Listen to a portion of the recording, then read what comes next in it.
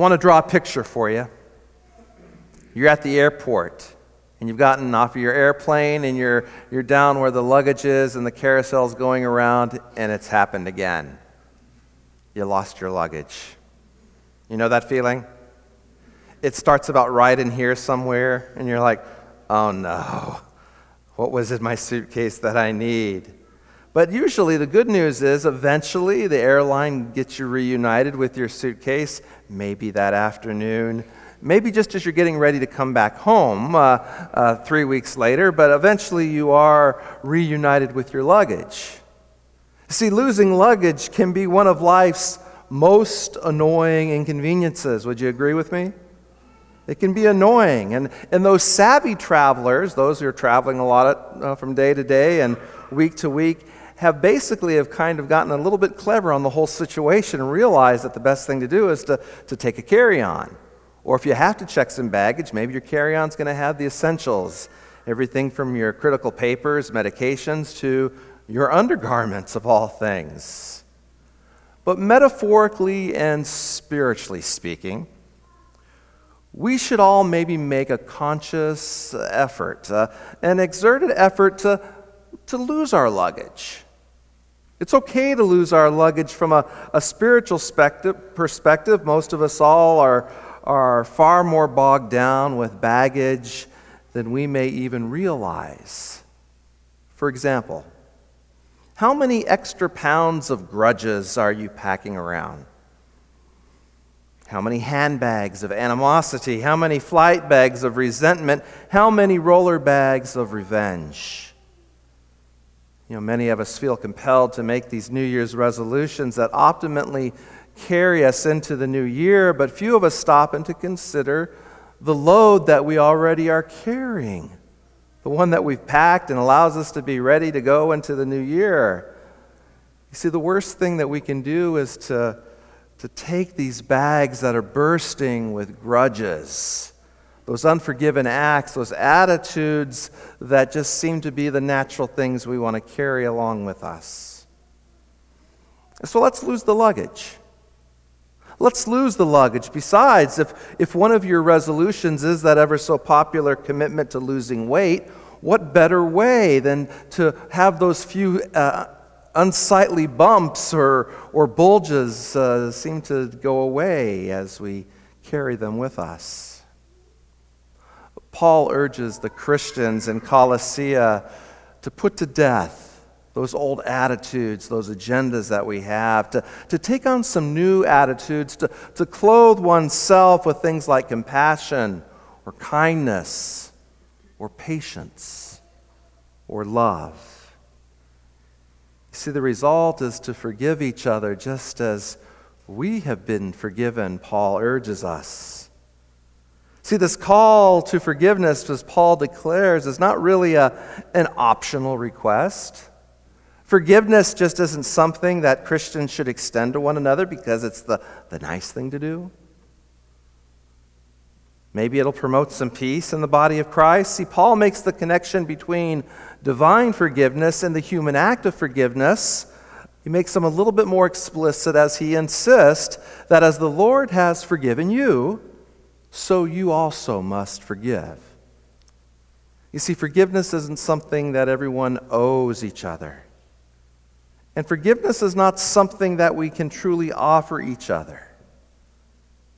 You see, we have the capacity for forgiveness only because God has first forgiven us. To forgive really is an act of worship. God knows that as imperfect human beings, it's hard for us to let go of those carefully guarded, well-worn bags of resentments and old hurts. Each of us has names and faces of individuals who simply we can't imagine forgiving or forgetting about, and we just want to hold some form of a grudge toward this person. So maybe we can do away with our grudges. Maybe we can depend upon God to take this sort of baggage from our lives and send it away forever. Otherwise, we wind up holding on to a grudge, whether it be with ourselves or with another person. And where does a grudge really get you in the first place? It would seem that holding a grudge only complicates matters even more. Holding a grudge can get in the way of allowing us to be the person that God would want us to be, which is forgiven and free. During the month of January, we talked about offering ourselves some challenges that hopefully bring us into a better alignment of understanding ourselves a little bit more clearly in our faith. You could say we want to take on an attitude that we're going to have four-eyed faith. That with an extra set of lenses, maybe we can just get along a little bit farther in our faith, be strengthened as the body of Christ, and be the person that God sees in us. Last week's challenge was to make a commitment to forget our failures, to forgive ourselves for those mistakes and those mishaps in our lives, just as God in Jesus has forgiven us. That accepting God's forgiveness invites us then to forgive ourselves. See, this morning then takes into account a second commitment for the new year. And for us, that's to gain some further clarity in our lives. But last week, as we committed to forget our failures, this week we want to commit ourselves to give up our grudges. Wait a minute, David. Yes. Commit yourself to give up your grudges. We read the words from Paul this morning as it's attributed to his conversation with some early Christians in Colossae. He says, "If anyone has a complaint against you, go kick his butt." No. Are you listening? If anyone has a complaint against one another, forgive, just as the Lord has forgiven you. Above all, clothe yourselves with love. There's that four-letter word again. It's that word love. If we love others as we ought to, then by no means should we have a grudge towards someone. Or if you do have a grudge, get over it quickly. Get over it quickly and completely, because God surely has with you. You know, if God kept grudges, there'd be a lot of lightning striking around here, wouldn't there? I'd probably be the first to go. You see, the problem with being a Christian, the whole problem with being a Christian is it's such a daily thing. It's that darn old make the rest of your week like Sunday stuff. So let's unpack this a little then. You know, what is a grudge? You know, what is it that seems to hinder us from connecting with our neighbors, with ourselves, as the body of Christ before the world? Well, they say a grudge is some form of deep, ongoing resentment that we cultivate in our hearts against someone else. But that's only a beginning. A grudge is that unforgiving spirit that leads to those unforgiving attitudes and those unforgiving actions. When we put all of this together, we can easily figure out our dilemma. Harboring a grudge is about nursing a dislike for someone. Ouch. You see, what we need to know is that grudges are dangerous because they are destructive. In short, grudges make up for grave mistakes. Grudges destroy families. Grudges destroy marriages. They ruin friendships. Grudges split churches. One of the greatest scandals is the grudge that Christians can hold against one another. When I first got out of seminary, I was pointed to a church, and I had a ministry for a couple of years of dealing with grudges. There was a church split. I got to serve the church that was the remnant that was left and had to deal with the bumps and bruises of another church that decided to go off and do their own thing. It all hindered on this notion that there was people who had gone off onto a weekend retreat for spiritual renewal. Great opportunity for leadership within the life of the church. But when they came back from this leadership weekend, this training of how to be a disciple for Jesus, they began holding out to other people in the church that, hey, I'm better than you are because I've gone on this retreat. And if you want to be like me, you should go on this as well. No, you will go on this retreat. A grudge started to fester. And eventually they tore each other apart because a little something got in the way. I don't talk about sin a whole lot, but pride got in the way of this congregation. And you know, sin isn't just those bad things we do. Sin really is that turning away from God and turning away from others. This congregation had turned away from one another, and I think in the same time, they were turning away from the God that they once had celebrated. You see, holding a grudge over someone most of the time has to do about pride. It's that whole idea that mine is bigger and better than yours notion. Well, I can't say I fixed the whole picture while I was there. That would be another element of pride that much of us clergy kind of get sucked into ourselves. But they're doing better.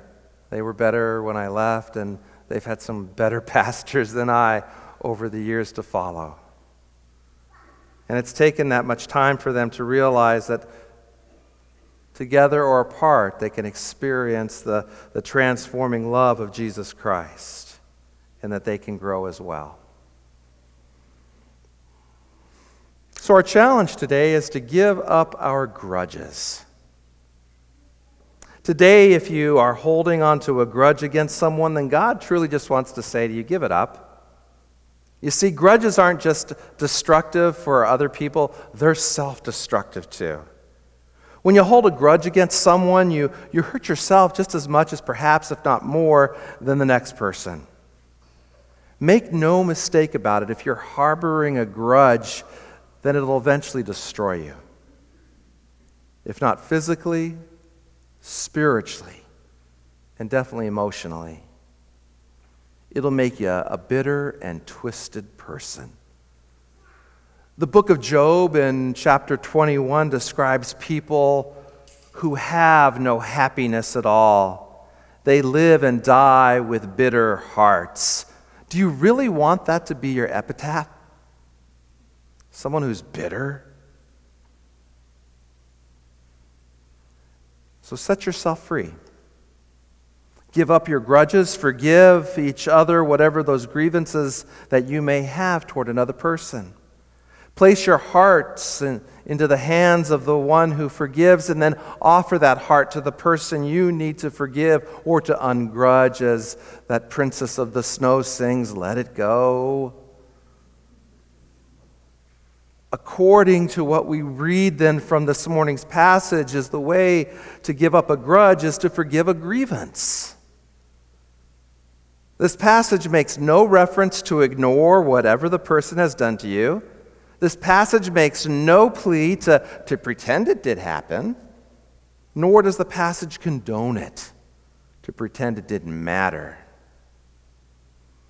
Even today, we're encouraged as followers of Jesus to forgive grievances of other people and even our own. It means to acknowledge how wrong and painful what has been done to us, and maybe acknowledging what we've done unto others. You see, I'm absolutely certain that there are people here who need to give up their grudges, to forgive the grievance they have against someone else. Just as last week, as we talked about forgiving our mistakes and our failures that we made in life, grudges are something to give up. And letting go of a grudge is a whole lot easier to accomplish when we forgive ourselves by forgiving and forgetting our failures. Now, I can probably count on one hand how many times I've stood up here on a Sunday and said, you need to do this, or you've done this. But I think grudges are things that point fingers back to us. So it's worth talking about and to say we need to give up our grudges. We need to forgive those grievances that we have against folks like our parents, what they've done to us or what they didn't do to us, what our children have done to us or what they haven't done to us.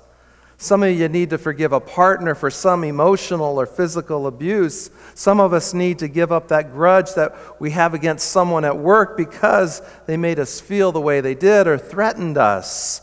Some of us need to give up that grudge that stems from an argument we had with someone.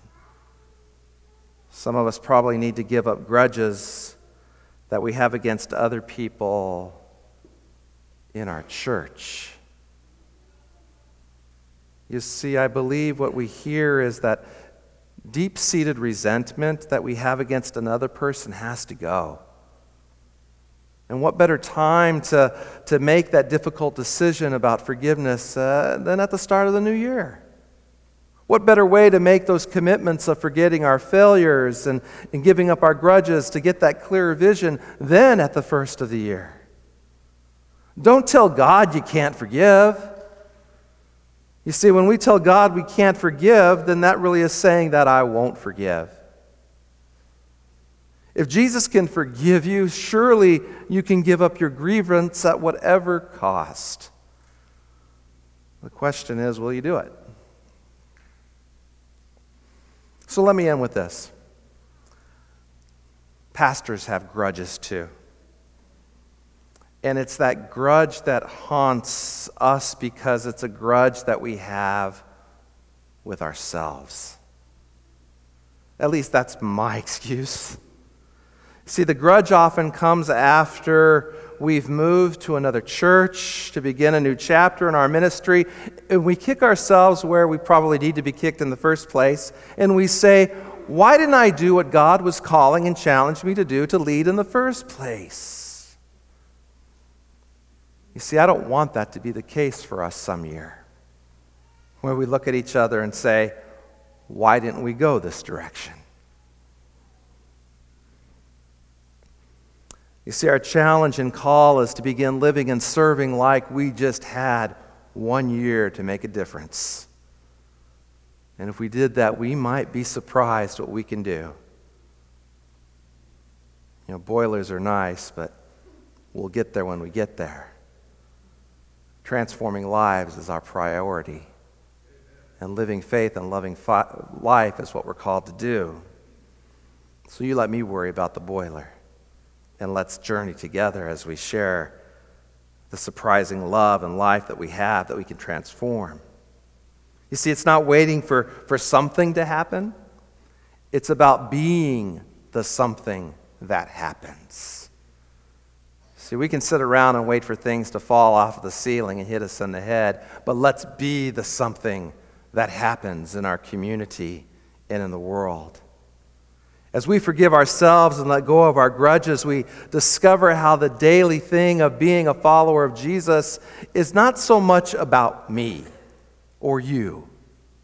It is about God. And it's maybe about the person who needs to know about God in their own special way. So, with eyes to see, with ears to hear, let us be attentive to what the Spirit reveals to us today. Maybe to let it go, or at least to start toward that. Let the church sing. Amen. Amen. Amen. Amen. Amen. I want to invite